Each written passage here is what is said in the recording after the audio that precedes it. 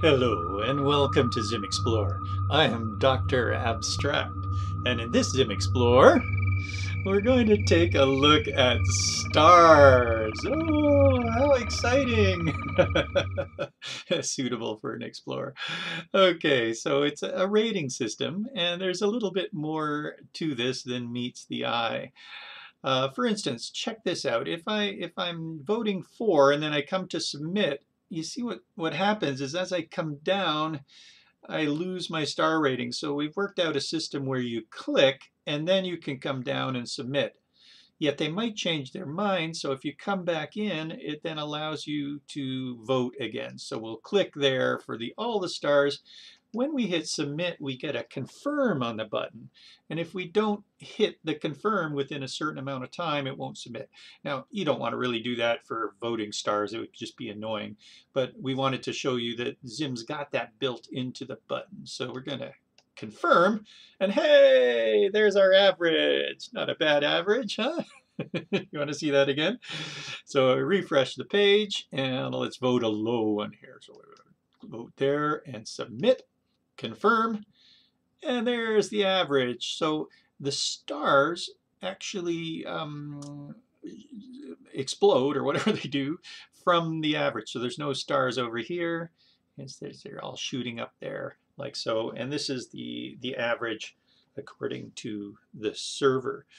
All right, so we've got some exciting technology to make all of this work, including binding and record locking to take a look at. This is all done with the mask. It may be that you're more interested in this part. Now, this is all part of the ZIM base package as well. So if I press on the ZIM base there, well, let me show you where it is back from the start of ZIM. So here's the start of ZIM.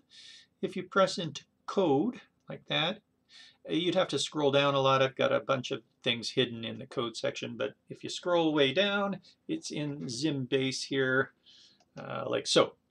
And ZIM base is it's a PHP class that ZIM's made that allows you to access your database at a third the MySQLi. It does use MySQLi in the background. It just wraps it up and makes code easy. There's a couple learn JavaScript with creative coding, but mind you, it's on the data side. Data lessons that then take you through what ZIM base does. So you can find those in the ZIM school or in the ZIM learn section, where we go through all of the data aspects of this. And here are the examples that run that, and we're doing this example right here. So there's a zip file, so you can grab the PHP and the HTML from that zip file. All right, let's reduce down and take a look at some code, shall we? Here it is. I'm going to open this up in a browser so we've got a local version of it going here. Good. And here we are. Now this is using 10.9.1 of ZIM, which at this very moment is not quite launched yet. We're got a lot of things happening in ZIM, and that's exciting. So we're moving to a new version, but we can't really move to 10.10, and we're not going to 11. So we're doing something else, and that's coming up. It may have already happened, depending on when you see this video. But we have launched this just temporarily with a ZIM_base so that the base examples will work for you. We're coming down into a ZIM frame, and we've got the plan. We're going to, well, you've already seen the plan. Basically, it's we just looked at. Now, but how to do that. So here's how we do it. You can read about that if you get the file, but here's how we do it. We've got a tile that is our stars. So there's a new poly class that's giving us the stars. So we're tiling stars, and these are the background stars that are white in color. And then we're putting other stars on top that are purple. So the same kind of stars that are purple.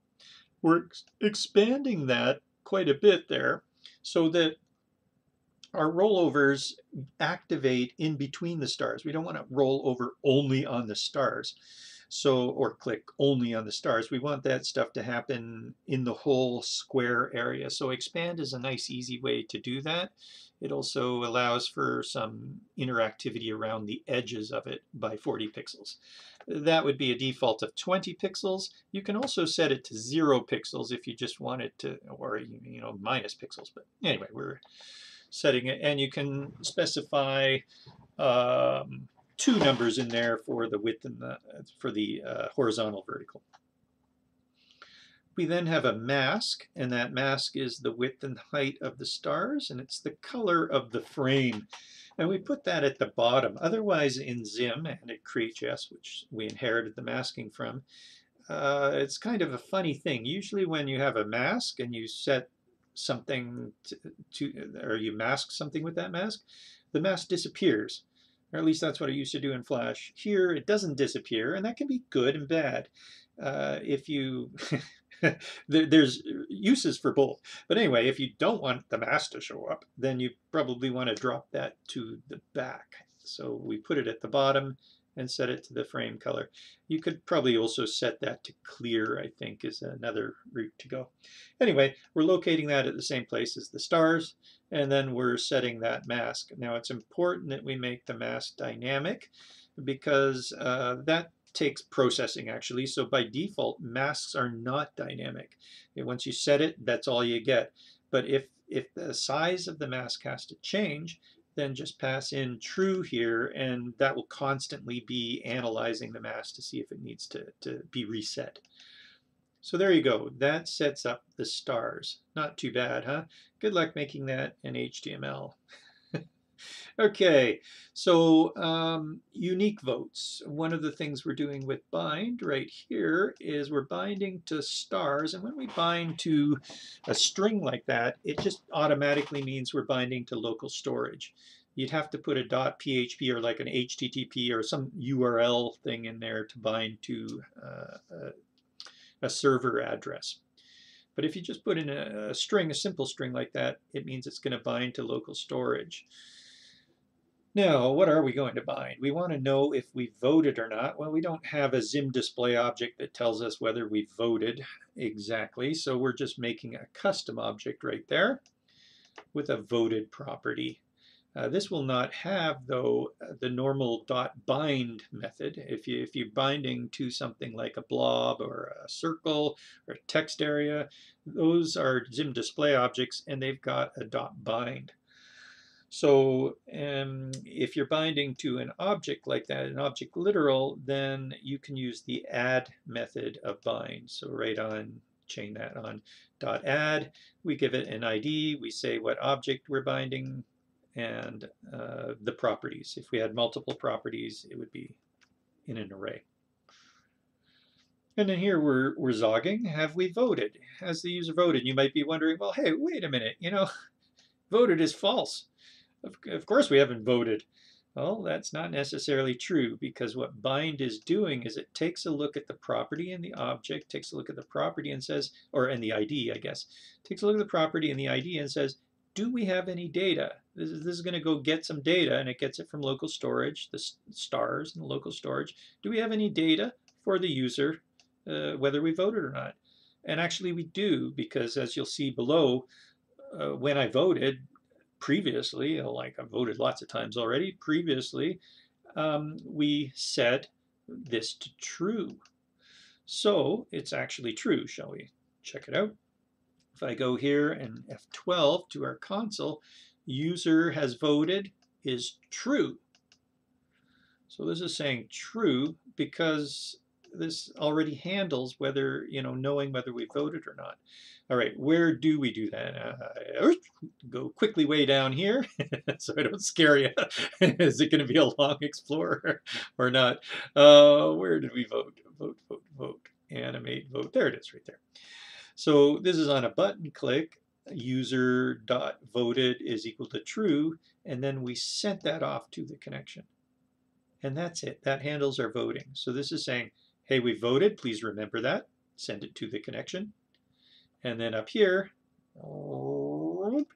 this is us saying, have we already voted? And if so, present it. Neat, huh? So that's voting. Now we let the user continue to vote there just because that's fun to do, but what you would do is use this information to either show the vote button or not show the button. We haven't gone in and done that. All right, exploring. So here's the stars interactivity. Now remember that usability, there's that usability message that it's sort of a two-step process. If it weren't a two-step process, this is what it would look like. Let's copy it to here. It would just look like this.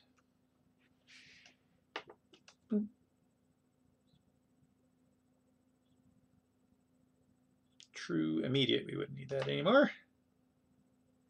And if we don't have to constrain, it would be this calculation right here, just to simplify our vision a little. There we go.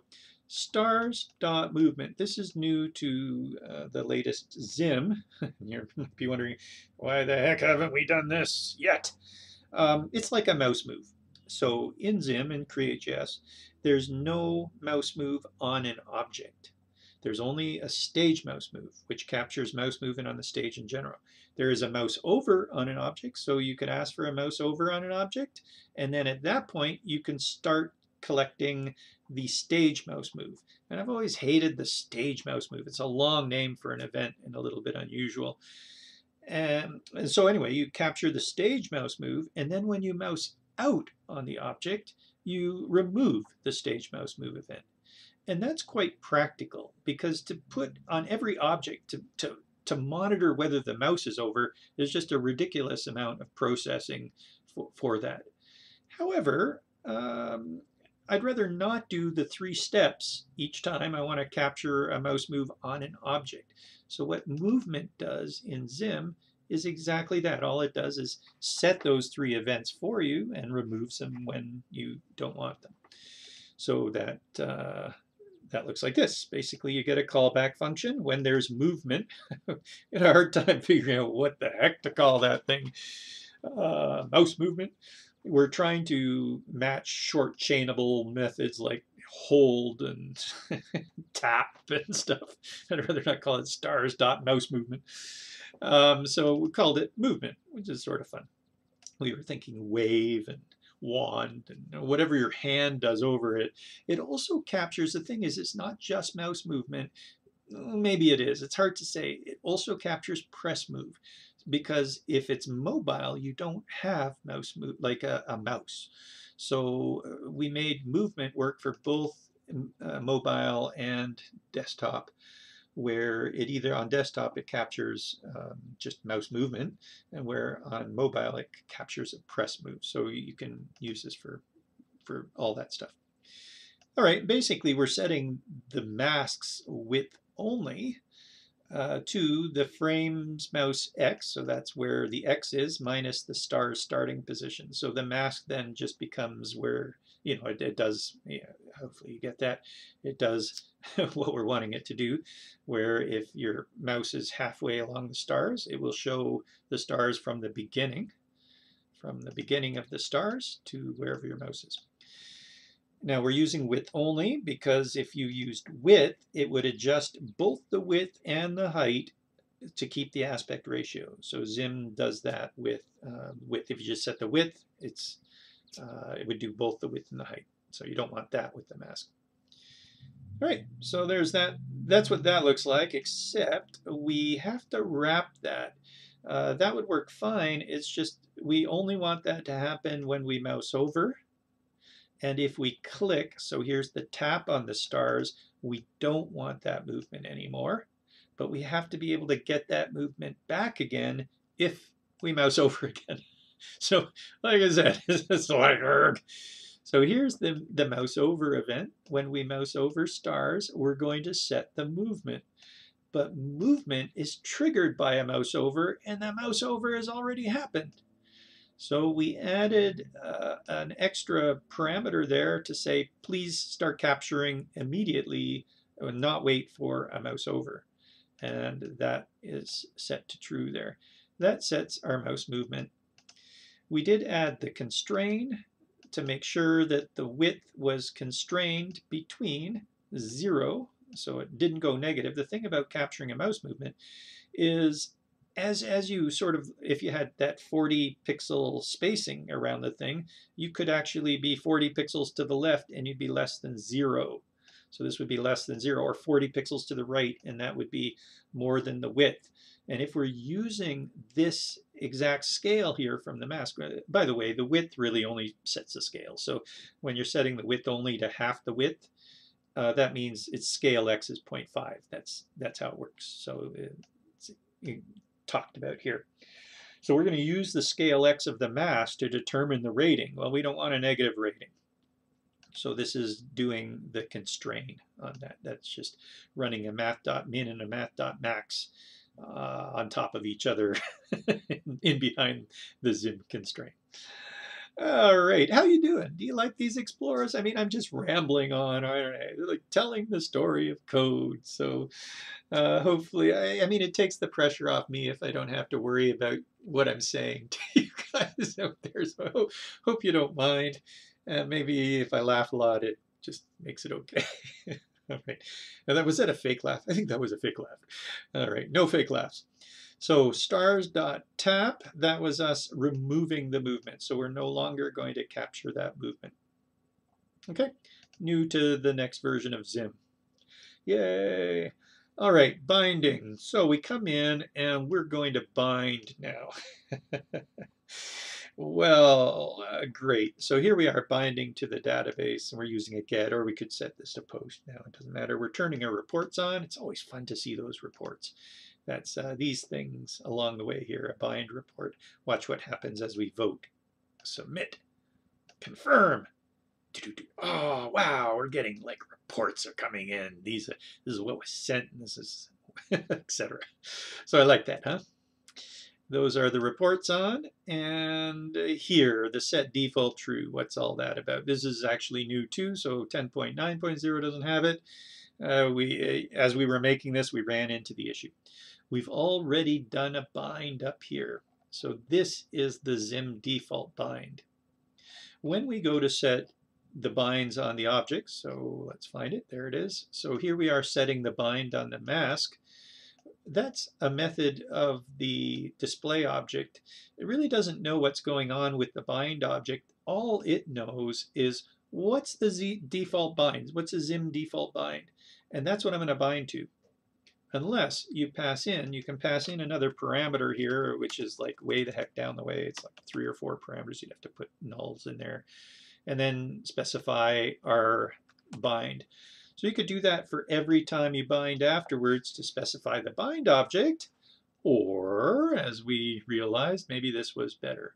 There's a parameter that allows you to set this bind as the default bind going forward. I'm kind of thinking, I wonder if that should just be set to true. I don't think so, but anyway, you can set that to true, and now we don't need to worry about it when we bind the mask down below. Now here's another tricky part. The mask itself does not have a votes property, and we're wanting to bind to the number of votes. So here's the deal. Oh, big sigh. Normally, when you go to vote, let's go take a look at the site. Normally, when we go to vote, we're going to make a vote here, refresh. What happens is the data from the vote would get sent to the server, and the server, it would put it into the database as a record. So each vote would be a record. Doot, doot, doot, doot, doot. That's probably the most normal way, safest way, because then you know if one record breaks, you still got all your other data. What it would require though is when I want to find out the average vote, we would want SQL to run an SQL command there to average those. Or if you don't know SQL, because a lot of back-end people might not, then you would probably just use PHP to say, hey, give me all those records, and then I'm going to calculate the average and then send back the average. But if you don't want to work in PHP, which I don't, and I don't want to use SQL, I would rather just say, hey, send my stuff, get my stuff. Don't do anything on the PHP. I just want to do everything in JavaScript here. So we can do that. There is a way to do that, and that's what we're going to show you here. So keep that in mind as we continue to dig in to this. To do that, though, we need to receive the votes. If we know the votes and we know the average vote, then we can here on the in the JavaScript, we can take our vote and add it to that and then send back the new average. Okay, that's the plan, because we want to do it here in PHP, here in JavaScript. We don't want to do it in the PHP. All right, so unfortunately, nothing really has votes, so we could make another object like this up here. We could make a data object, and it has, this is whether we voted or not. Actually, no, we couldn't use this one, the same one. This one wants to go to local storage versus the database. We could make another object and bind to that. Then we're binding both to the mask and to that data object, no problem. Or if we want, we can just throw the votes onto the mask. When you do, you've got to make that property there. So mask.votes at the moment is 0. Doesn't actually matter, but there should be something there. And now we're going to bind to that. Isn't that neat? So super, and we call that one stars, which is just the reference to this bind. It's not the same thing as this stars up here, up, down, up, down, up, down. That stars is the name of the local storage. Nothing really to do with it. This one had a binding of user. Okay, so the other stars that we were looking at is similar to this thing, where that relates to the binding.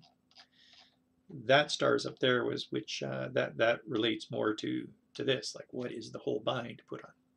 All right, anyway, blah, blah, blah, blah, blah, blah, blah. So we're going to bind to the data ID of stars, and here's our properties that we're going to bind. Great. Now we have our button. The button has that, there's the confirm thing on the button. So the submit, the confirm, and here's our wait time. So we're going to wait 3 seconds. Ooh, little preview. What is this time in seconds? What's going on here? Yes, the upcoming ZIM, well, or maybe if you're watching this, the latest ZIM, I'm not sure, is in seconds. There's a way to turn it back to milliseconds if you want, but we've decided to change everything over to seconds. All right, so coming on down, handleVote. So we handle the vote. Oh yeah, we missed a little bit here. When we mouse down, and this is important, when we mouse down, we check to see if the button is waiting. If the button's in a waiting state, then we handle the vote. Otherwise, we don't do anything. Now, it's important that we use a mouse down as opposed to a click or a tap. A click and a tap clears the waiting state. So you've got to do it on the mouse down, because on the click and the tap, it's going to clear the waiting state. Okay, so there you go. That's clicking confirm. We're going to handle the vote. Hey, now we move into the fun stuff here. Ooh, handling the vote. Well, we're going to turn a lot of things up. So we don't want to capture any movement anymore. We don't want to restart the movement. So that's that double issue, and hence a sigh there. Because if we just turn off the movement, if we rolled over it again, we'd end up starting it again. If we just turn off the rollover, we might still be capturing the movement. We may have already rolled over and captured the movement. Probably not, though, because we're down here at the button. So maybe we don't need both of those. Perhaps if we just turned that off, it would be fine. Anyway, to be safe, we'll turn them both off. We clear the wait, so we don't want the button to show the wait state anymore, and we're going to adjust what the button says. It's going to say loading while we wait for our or I don't know, patience or whatever it is. We're not exactly loading a vote, are we? But yeah, what should that be? Hang on, please wait, ... whatever. And we're also turning the buttons enabled to false. So we might, depending on the situation, we might have to turn those things back on again at some point. If our vote doesn't work, we might want to give them another chance to vote, in which case these things might have to come back on. All right, binding. So great. Let's just show, though, this is binding. Yeah, let's see. Right, so in the binding, we're either going to be successful or not. So here's the callback of the binding. Are we successful or is it broken? And that's where we do some more things. All right, so we'll get to those later. So we are here at the binding. Now, imagine this. In other binding examples, we often will, say if we have a collage, when we go to bind the collage pieces, we immediately, on the bind, we call a from. And that from gets us the data of the collages, the current data of the collage. And then we make the collage pieces and apply the current data to them. So the location of them and the size of them. So we bind and we immediately call a from. Don't do that in this case, because imagine this: we arrive at the site and we bind and get the current data, get the current votes from the server. We spend some time voting, 5 minutes, 10 minutes, half an hour, and then we submit and we send off to the server based on the current data that we had, which is no longer current. It's 5 minutes old, it's 10 minutes old. So basically, anybody else who has voted in that time, their votes would be overwritten by our stale data. Okay, so we don't want to do that. So what we would do is, instead of doing the from at the beginning, when we are ready to vote and we hit the submit of the vote, we would call a from. We would say bind.from here, from, and that would give us a callback function. And in that callback function, we would get the data. That's right here, data. And we'd manipulate the data. Data dot votes is equal to or plus equals 1 or something like that. Quote plus, geez, plus I can do it equals 1. I think I've been talking, I haven't been typing, isn't that right? So that's us manipulating the number of votes. Of course, we probably wouldn't do that until we calculate the new average from it, and then we would increase the number of votes, something like that anyway. So we change the data, and then we go bind.to, and that sends the data that we changed off. So it would be this kind of process. Now, a problem with this is when we get the from, it's going to go off to the database and get the latest data. But then it spends a little bit of time sending that latest data to us here on the client, maybe a second or however long that download takes, 0.5 seconds, or 0.3 or 3 seconds. You know, maybe it's longer. And we do the manipulation here. That shouldn't take long, because remember, we've hit the submit button. So we just have to do a quick calculation here on the new votes, and then we send it back. But that sending back might take some time too. So by the time it comes here and goes back, it could be a few seconds. And what happens if somebody else votes within that time? What would happen is our data would overwrite their data. So the solution to that is to lock the record. So we get the data from, and when we do that on the server, we would lock that record so nobody else can look at it yet. We do our calculations and we send the data back, and that unlocks the record. So that's record locking. It's been around for a while to do that thing. And what we've done is wrapped those steps up into one command, boop, Gandhi, called toLock. So toLock, what toLock does is it combines a from and a to. So it sends the from first, and in doing so, it also passes a lock ID that we're going to see on the server. The server then locks the record and sends back the information to us. We manipulate the record, and we manipulate the record in the filter here. We'll see that in just a second. So we manipulate the record, and then to will send the new data back and unlock the record on the server. So that's the process we're about to explore here. Isn't that exciting? All right, so a little bit more about the toLock and about the filter. The filter is the fun thing. Filter is a way that you can run a function on the data and get the data and the command and stuff like that. You can run a function at different stages in the binding. So you can run the function before we bind the information. We can run the function after we bind the information. In the case of the toLock, or in the case of the from, say you're getting data from, you can run the filter before you send off the data to the database server, and you can run the the filter after we receive it back, and just before it actually binds the results. When you do a toLock, wow, it's even more. You get the from to, you get the from that comes back, and then you get to run the filter before you send it to. And when it comes back from the to, when the results come back from the to, that's when you just call the callback. So the callback is at the end. You don't need a filter then. So each time you're given a command. So in the filter, you're given the data to work with, and you're given a command.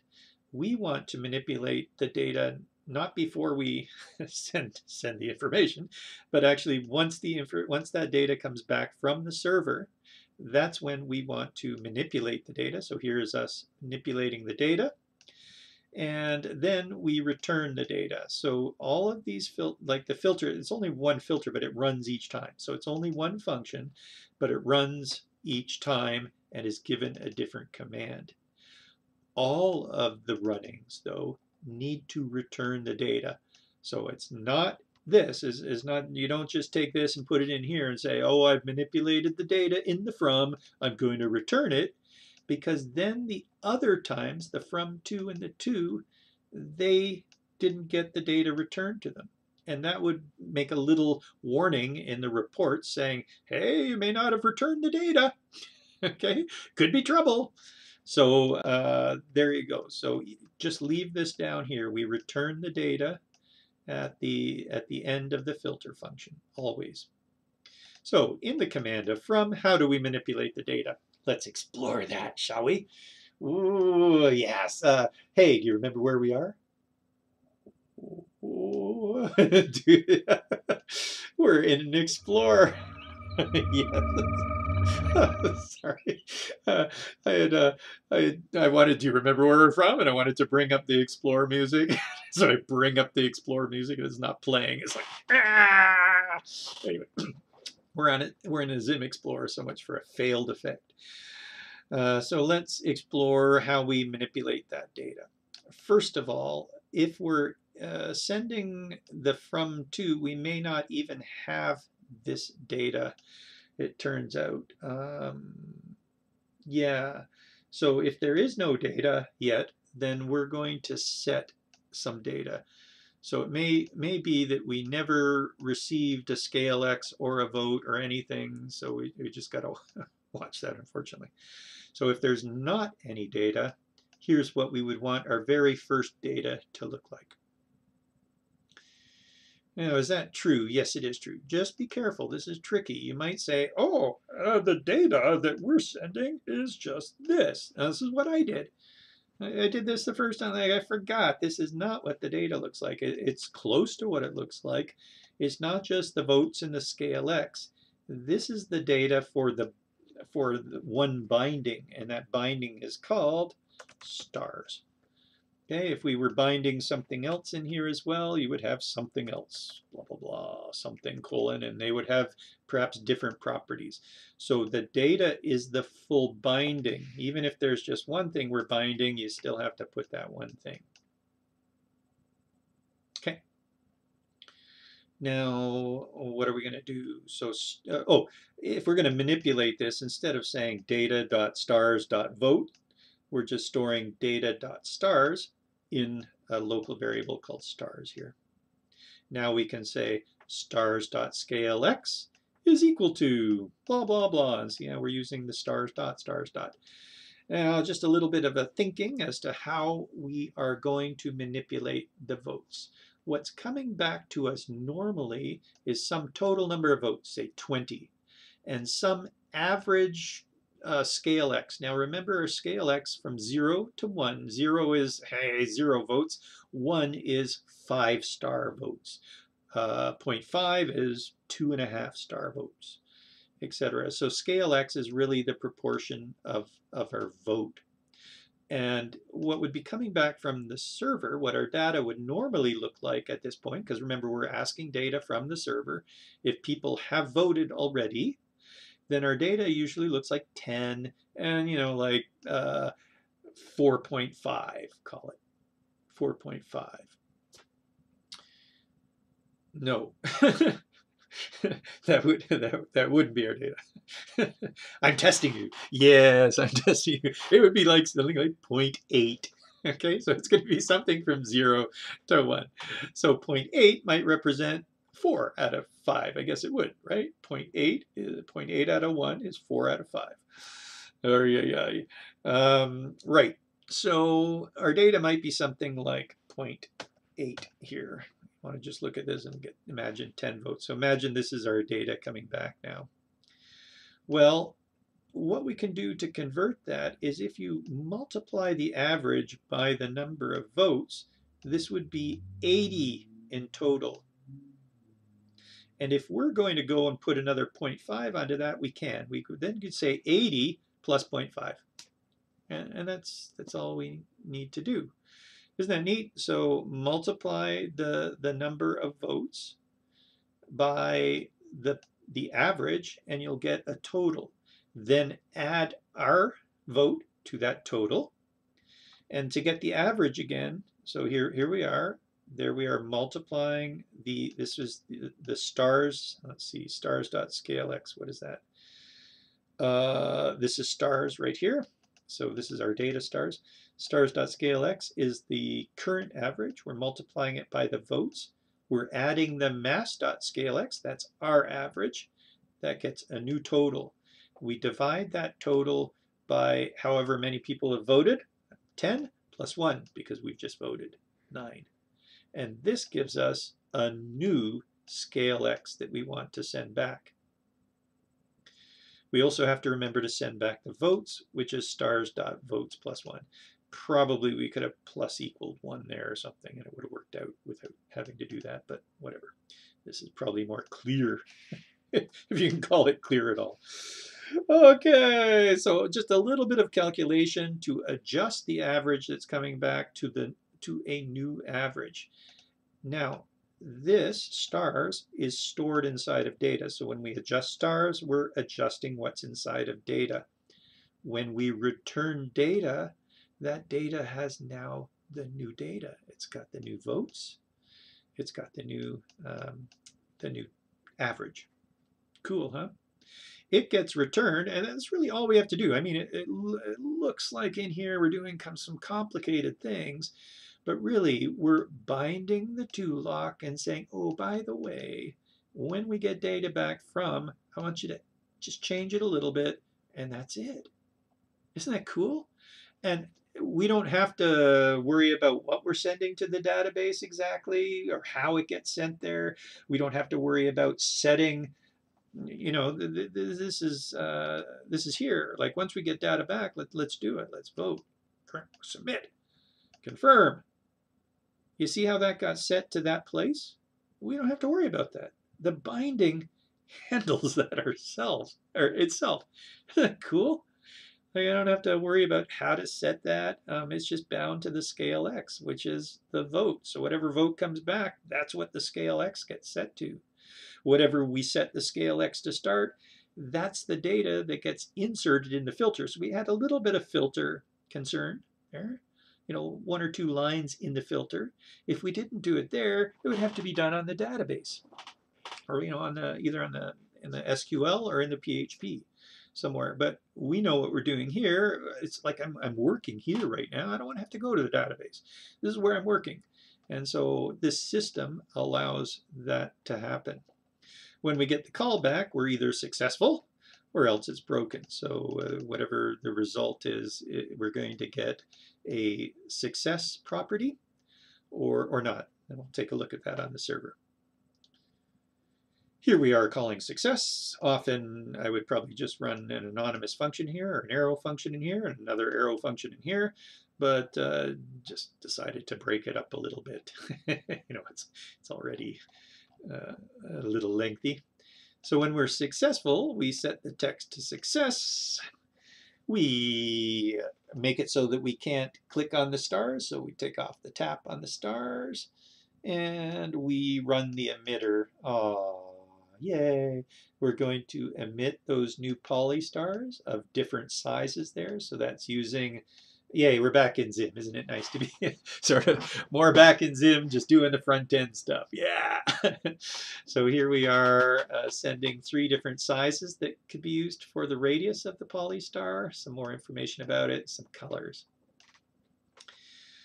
We will set that to be the mask's width. So, and we're going to run it horizontally. So this is, it's not often that you do an emitter that has a width or a height, but you can. So you can set this to horizontal. You can also set it vertical. If you set both a horizontal and vertical, then it just emits from all over the place, from like a big rectangle of whatever that works out to be. If you set it to horizontal, it's going to emit from a horizontal line. Vertical, it would emit from a vertical line. And then we're making sure that we animate the rotations. We're animating some more than others. So that's 720, and this is whatever that times 2 is, or 360 times 4, both in the negative and the positive. So some stars will spin to the left, some stars will spin to the right, or whatever you want to call that. Ease of linear for rotation, usually that's best. And the time, look at that, a time in seconds. So that's how long the animation will last, which matches the life in seconds as well of our emitter. We're going to make it emit more stars than just usual, like 5 times as many, and give it a min to max scaling. Otherwise, the stars all look like they're at the same level. It's just like poof, and they all sort of shoot out at the same force. Although we have adjusted the angle, so that might make it look a little different because they're going off on a negative angle. Remember, positive angle is to the right down the x-axis. So if we want them to shoot up, that would be -90 would be straight up. We could make them all shoot straight up. Do you want to see that? That would just be, hey, give me 90. Give me 90. Now let's take a look at this. Let's vote, confirm. I gave you 90. 90 straight down. You should have been saying me, give me -90. Yeah, give me -90. Let's give this a good vote, because I'm not sure. May as well. A good vote. Confirm. See, they all shot straight up and fall straight down. Well, we didn't want that. We wanted a range there. So sometimes I even do this. I go -90 minus 20.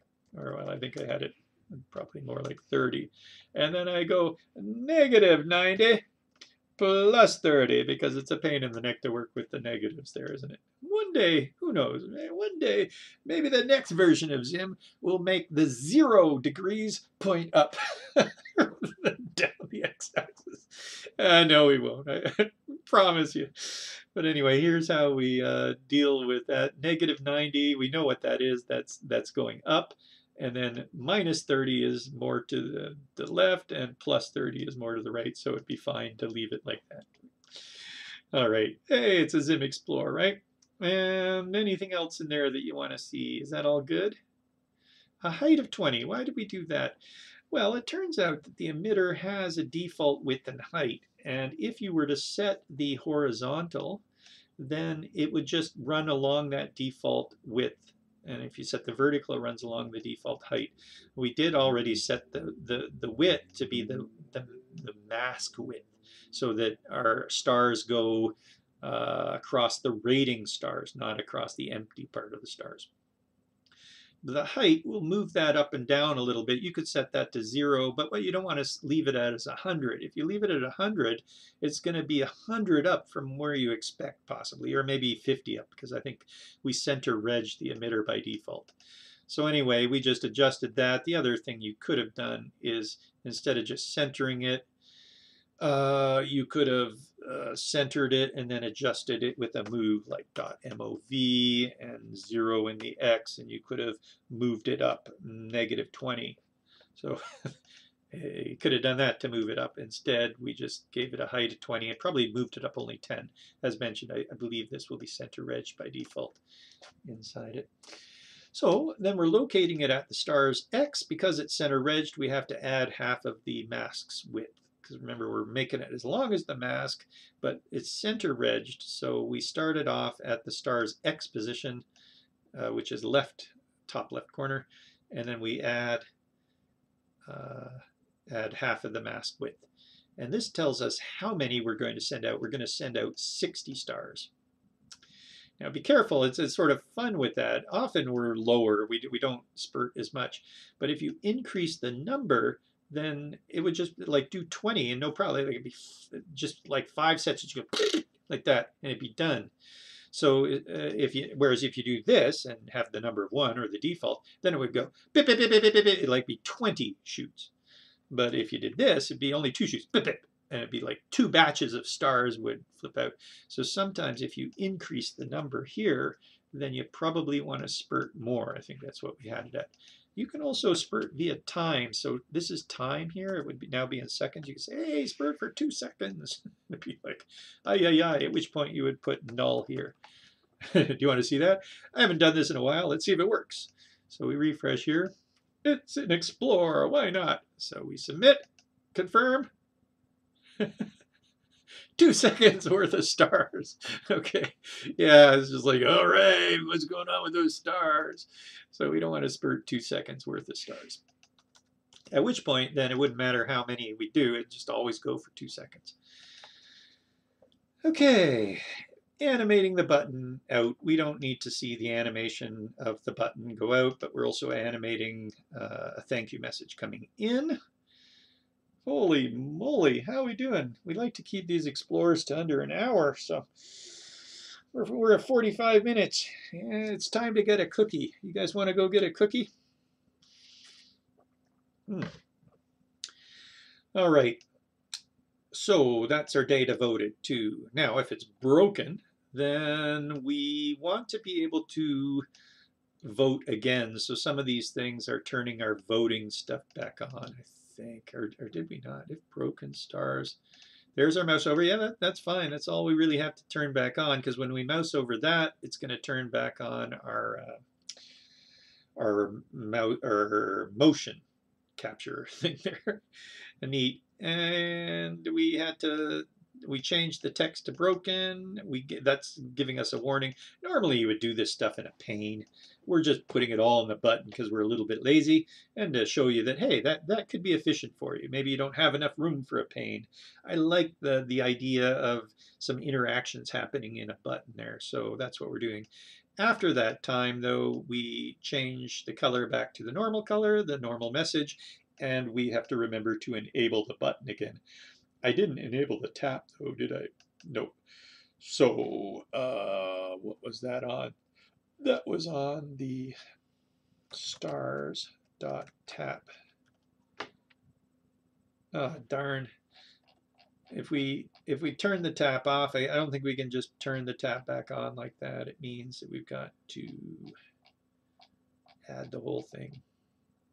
So there it is. Sort of too bad. I don't think we have any memory of it.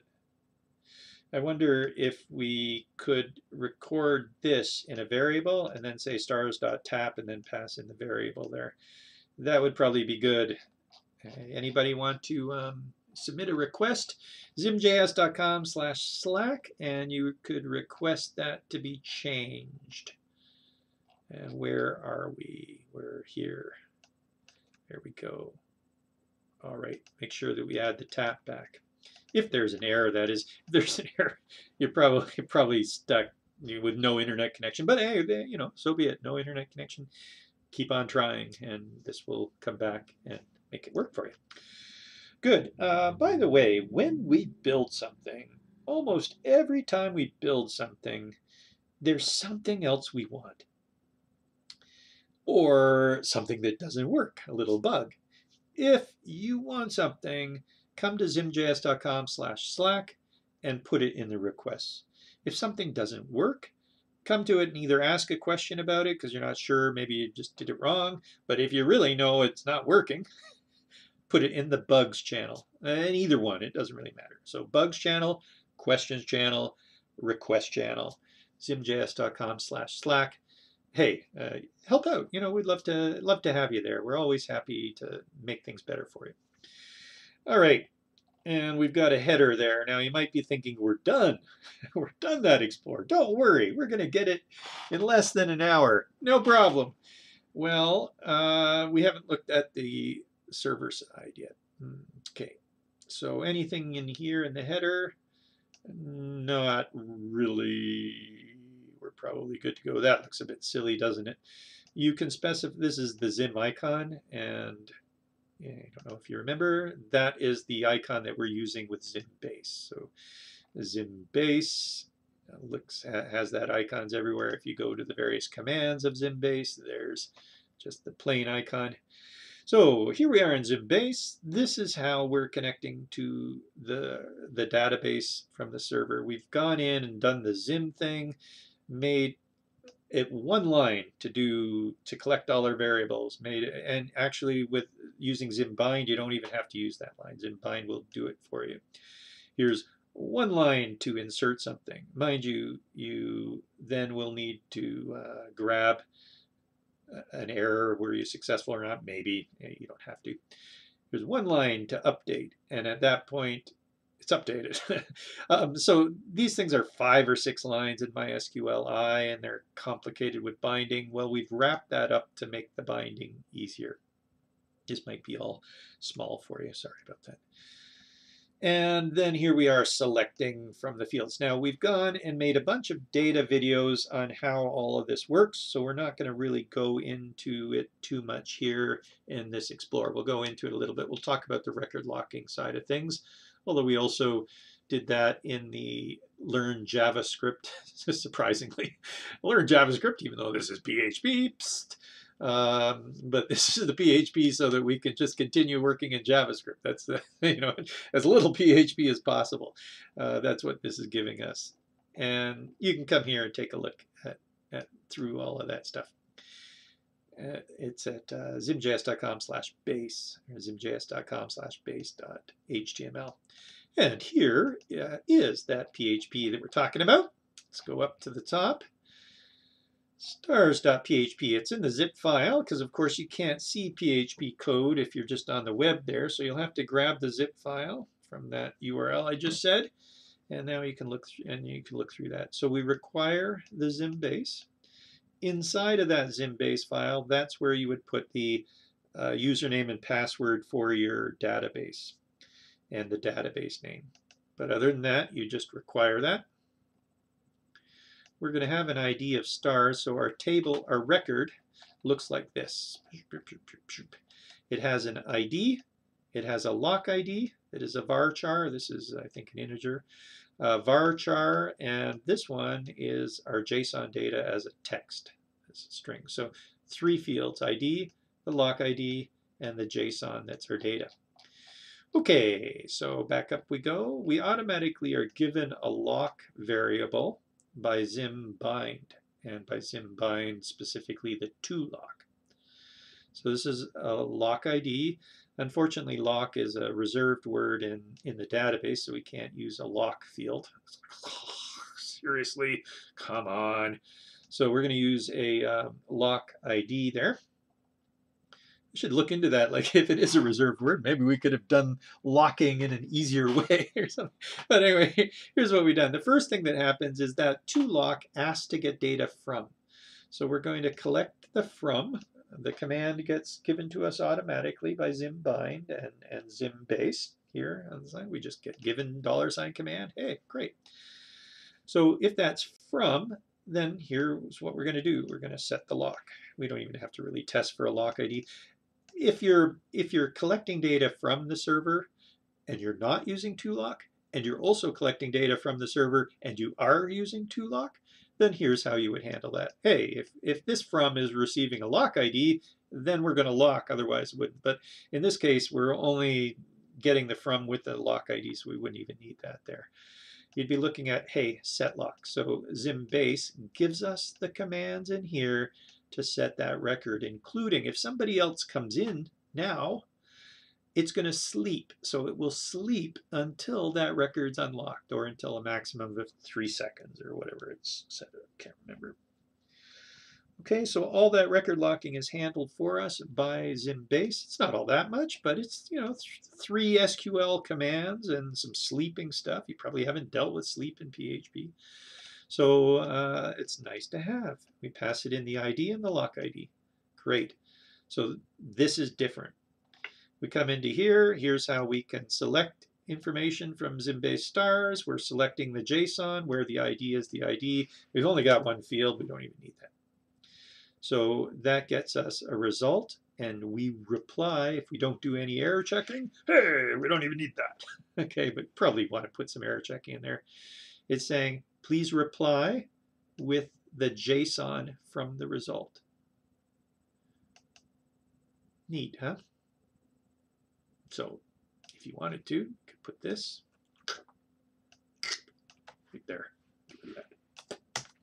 Hey, please reply with whatever you select, the JSON from whatever you're selecting from the database.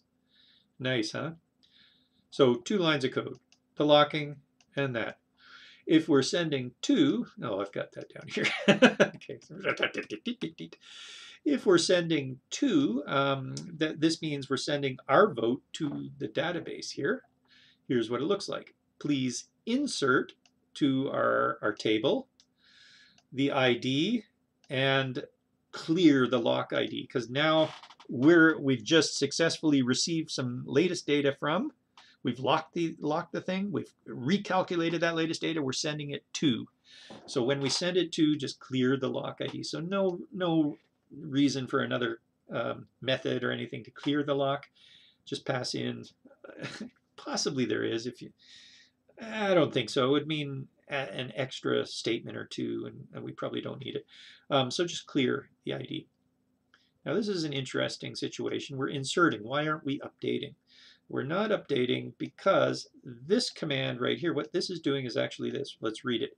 Insert into the stars, the ID, the lock ID, the following values. Now that's the MySQL binding, MySQLi bound prepared statements to get around SQL injection, MySQL injection. So this is the safe stuff. So we don't let, well, anyway, never mind about that. So anyway, those are the values that we're going to put in, but then check out this. On duplicate key, update just these 2 things. So don't bother updating the ID. So isn't that neat? If there's nothing in it, then insert it. Otherwise, update it. And that's great. I really like that. And so we built it right into the insert. We insert to this database the following. But if there's a duplicate key, then just update those right there. Okay. And don't forget to set the lock ID to nothing in both of those cases. And then we get an error back. So if we don't want an error back, there we go. So if we were to kind of delete all this stuff, let's have a look at what we've got. Oops. And we could have done that one line like so. And we do want to have a lock. And get rid of that.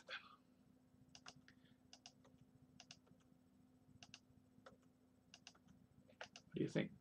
So when we receive data from, please lock and send back the current data, the current JSON file.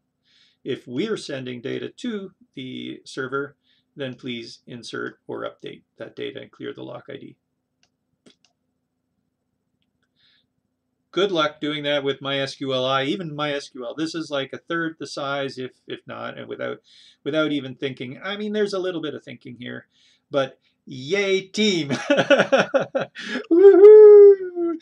And ladies and gentlemen, this has been, I'm trying to again, this bloody thing. I'm trying to get this dramatic music to come up and fade it up like that, but the music has stopped playing. All right, this has been a ZIM Explore. I am Dr. Abstract. If you're digging these explores, if you're still here, then surely you would want to join zimjs.com/Slack. Join us in there. All right, we'll see you. Have a great day or night. Ciao.